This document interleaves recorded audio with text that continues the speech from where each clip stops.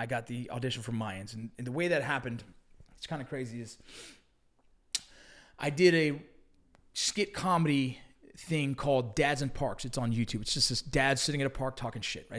It's kind of fun. It did well. It kind of blew up. And AMC called us and said they want a second series of that.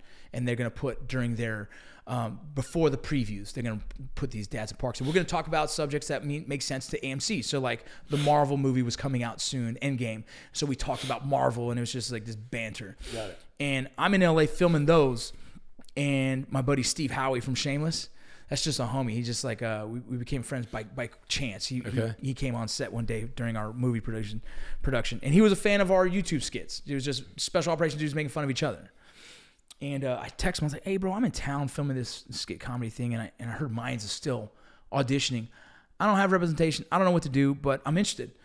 You know anyone? He goes, I actually know the casting director. And I was like, oh. He goes, let me email her real quick. And he emailed her. And she goes, can he act? He goes, I don't know. Let me get your stuff.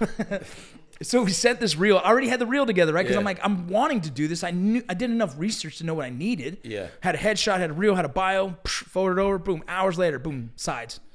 I'm like, oh, fuck. What do I do now? Yeah, like, I told my wife, like, do we want to do this? Yeah, Like, what if I get it? What the fuck's that even mean? You know what I mean? So, I'm just like as fuck, bro. So I'm like reading these words. I'm like, there's no way I'm saying it right because like the fucking things are crooked. So I have my lady read it for me. And I'm like, okay, then I got it. And then I audioed it to myself and I recorded it all night. I'm like listening to the lines, like, because Steve's like, one rule, be off paper, dog. Yeah. Be off book. Just go in there and do it. I'm like, oh, okay, cool. And then, I don't know very much about acting other than like instinctual, like just fucking be in it, dog. Like just do the thing, you know? And so I shave my fucking head fresh. I make my face I look like the LA fucking cholo that everyone expects, right? Like not even a biker, dude. Like I just showed up with baggy ass pants, fucking Cortezes on. You know what I mean? I had a fucking wife beater on and a fucking, I just look like a typical cholo. I don't know what I was thinking, right?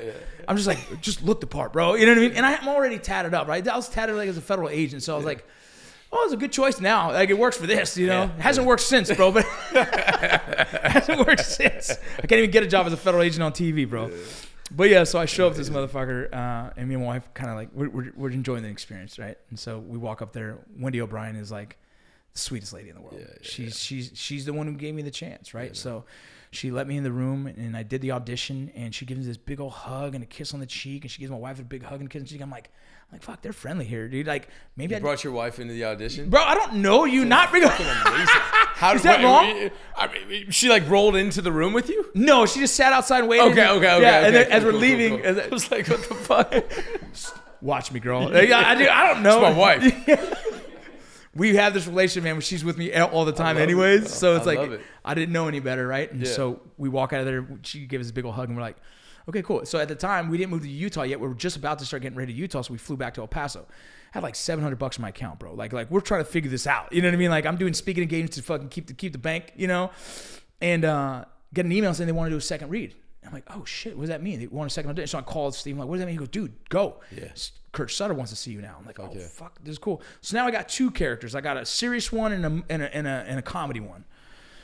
So I remember these lines. I flew back alone. A serious one and like a serious dude and then a comedy kind of piece. Like for Mayans? For Mayans. So there's two different characters I'm now auditioning for. Got it. A serious dude and some comedy dude, right? Got it. And so I fly back to LA, and the only dude that can take is my dad because I don't have a car there. My wife has to take care of the kids, and vacation's over. Right, it was spring break, so vacation's over. Right. Kids are there. And I'm like, all right, I'm gonna go back and try and figure this out. Showed up looking like a dumb cholo again. Like I don't like. So what does your pop say? You're like, pops, give me a ride to this audition. Like, what's he saying? No, bro, he rides with the Fire Hogs, right? LA City fucking MC, right? And so he's like, Vinny, this is amazing. I love Sons of Anarchy, right? Yeah. All of a sudden, you finally got that. I'm proud now of you, he's kid. Proud. Now he's proud. Fucking right? doing a play actor, putting on fucking makeup, and being a fucking bitch on TV. Now you fucking been an American hero and shit. Bro, amazing. Trust me, we have conversations about like if I have an emotional scene, he goes, Vinny, I don't know how you do that. I mean, so impressed. Yeah, he's too. Yeah, you're fucking nuts, dude. Yeah. And so yeah, dude. So we show up and you know he's like, you think they have a part for me? I'm like, shut the can I try and get the job first? You know what I mean? Like, so funny, dude. That dude is always. So he sits down. I go do the audition and I do the serious one first. And like Steve Howard was like, you've been to combat. There's nothing to be afraid of in here. You go in there, own this room. Straight right? up. Just be confident as fuck. He goes, shake their hands, do your piece, shake their hands, get the fuck on. I'm like, all right, cool. So I have that in mind. I go and do the serious one. Boom, knock it out. And then I get the comedy piece. They're like, okay, cool. We'll get the second one. I was like, okay. And I do the comedy piece, and somewhere in that, bro, I kind of black out, dog. It's like Will Ferrell and fucking Old School, bro. I'm like, shoot. And I come back, and everyone's like, ha, and I'm like, ha.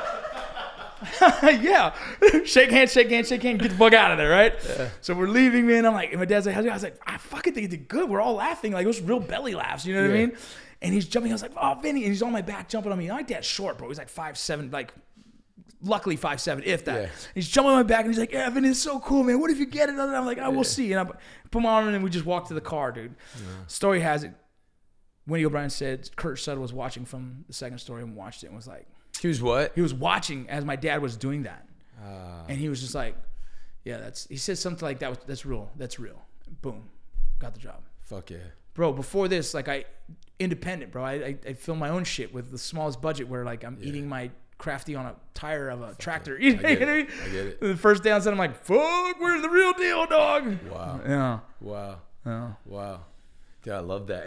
And so, you know, I still got a bunch more shit, man. I guess like take me back, because I know that there was also, you know, you went into like a pretty severe like mental crisis. Like you went through like a pretty severe, like you were in a pretty low place. And I know like a lot of this was like, you know, I mean, from our last conversation that we had with like just this like just regimen of medicine, this like these pills that you were on and stuff. Like what, you know, like was that before this? It's kind of all happening. It's kind of all. You good?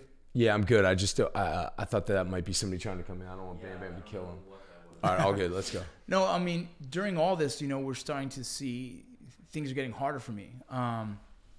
You know, there's a Thanksgiving. We just moved to Utah, and there's a Thanksgiving, and I'm having these weird night terrors. You know what I mean? It's hard to explain, man, because like you hear all these exaggerated versions of what PTSD is, and I don't want to give any like truth to any. It's just someone's idea of what PTSD is, and some have it all kinds of different ways.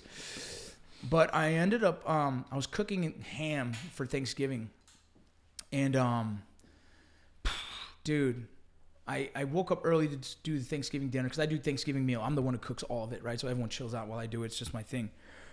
And as I was ready late in the day, 2 o'clock or so, I'm starting to heat up the ham to get dinner ready. And I fell asleep on the couch, man. I was just fucking exhausted. And the honey-baked ham, the honey was like, or whatever, was spilling over to the side and causing a fire underneath, you know, in the oven. And I'm asleep, man. And my wife's like, babe, it's fire. And dog, this is like when I knew I would have these outer body experiences from this point. I woke up, and I don't remember any of it other than watching myself do it, but I jumped over the couch, screaming at the top of my lungs, jumped over the couch again, jumped back over the couch, ran, shut it off, came back and started just screaming, ah, like that. And in my heart, there was an incident in Afghanistan where when I wasn't working the Ranger stuff, I would volunteer at the cache, like the casualty collection points pretty much in Afghanistan. And when one of these days, a family of 7 or 8 showed up, and they all got burned really bad. The dad accidentally put, I think it was gasoline in a kerosene lamp, and it blew up when they sat down to eat dinner. So they all fucking burned. An Afghani family. Like straight up Afghani family, right? And so for, dude, a month or so, I was helping them. I was cleaning their injuries. I was scrubbing them, we're giving them ketamine, we're keeping them alive, and we're removing all the dead skin so it doesn't get infected, and then we're covering it with Silverdine and wrapping them up and sending them on their way. And within a month, like every single one of them died besides the mom. And I'm working on these kids that are like kids my own age, dude, and I smell this. And so like that haunted me for so long that the burn thing is like still a very sensitive subject to me that I don't understand. Like it's something I haven't been able to fix. Sure. And so now take it back. I'm cooking this fucking ham, which burnt skins. It's a similar fucking weird, distinct smell. It's kind of like this very, you know, it's kind of bridged that gap for me in that moment. And I thought I burned my family, dog. I thought I burned them. And it was like my feelings were so like, how did I let that happen? And it's almost like projecting what that father might have felt when he made a mistake, you know? And I'm screaming over like, ah, my wife's like walking to me slowly. She's like, babe. And finally I'm like, holy shit. What was that? Yeah. You know what I mean? Like, what the fuck was that? Yeah. And the worst part about it, man, is that my now 15-year-old son was right under me. as I'm screaming, and he's screaming at the top of his head, thinking I was gonna fucking. I think he thought he didn't know I lost control. He thought like I was gonna hurt him or something, man, and it terrified the fuck out of him. And you know, I think that actually led to the future where he doesn't live with me anymore. He lives with his birth mom, and I think he felt very scared at that moment of me, and I. It's a hard thing to be a man in a house that doesn't know when you're gonna lose control. And it's not a lose control. It's just, I don't know. It doesn't feel good to know that that might happen again. And it has happened 3 more times. And I know now that that triggers something to do with burns. Anytime there's something to do with burns, I can tell that I kind of lose contact, and I'm like living out of my body, and I'm screaming, and I'm fearful, you know.